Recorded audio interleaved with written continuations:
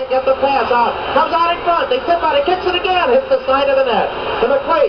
To Kendrickson. Right from the open goal mouth. 9 seconds left in the period. Going around the net. No glove and no stick for the goaltender. And as Clark clears it up to the point, the time is over. And the second period ends as Kendrickson. And we've got Gilbert in there with Kendrickson. And we'll get some penalties. And everybody screams on the ice, Don. There's got to be a third man in there, and it could end up being Gilbert. He was the third man in and should get a game misconduct, as did Jimmy Watson in the fight involving Cashman and Van Epp on Tuesday night. And so, we'll keep it here. Okay. Both benches are completely empty.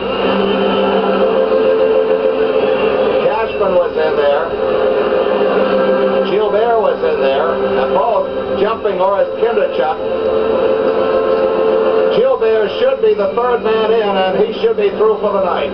I thought I saw Art Stove motion to Esposito.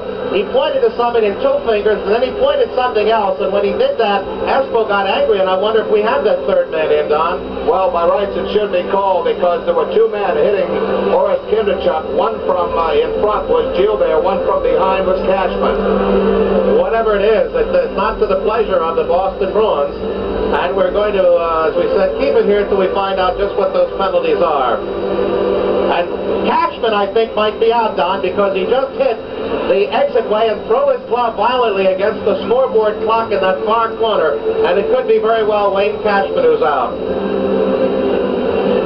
Well, as yet, nothing has been. Well, we'll pick up those penalties in our period recap.